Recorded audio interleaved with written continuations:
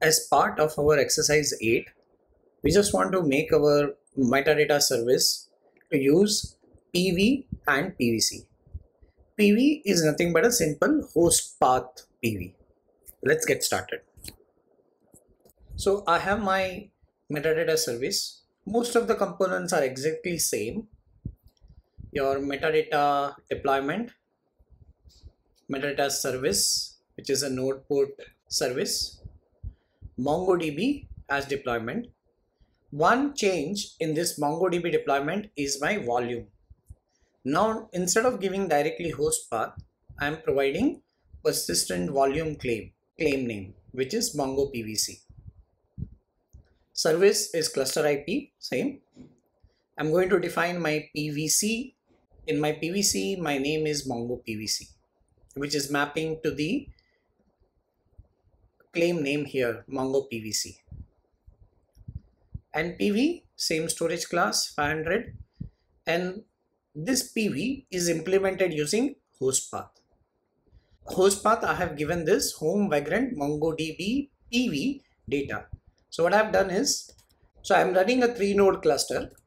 I've created this directory home vagrant MongoDB PV /data on all 3 nodes. Okay, so I'll start deploying one by one. I'll start with deploying my PV first. First, I'll start with creating PV. PV is available. I'll deploy my PVC. So this PVC is now connected to this PV. If you look at this claim by Mongo PVC in default namespace. So after this, I'll go ahead and deploy my MongoDB database.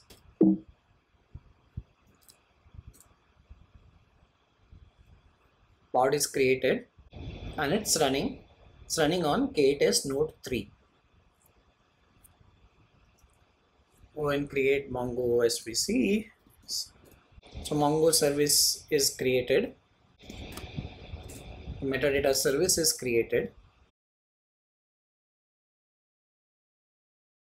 And metadata pods. So if I try to get my metadata service node port available on 32323. I'm hitting a metadata endpoint here.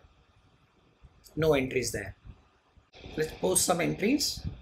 Okay, all my pods are running. Now let's go and hit the endpoint to see if it's working fine. Refresh.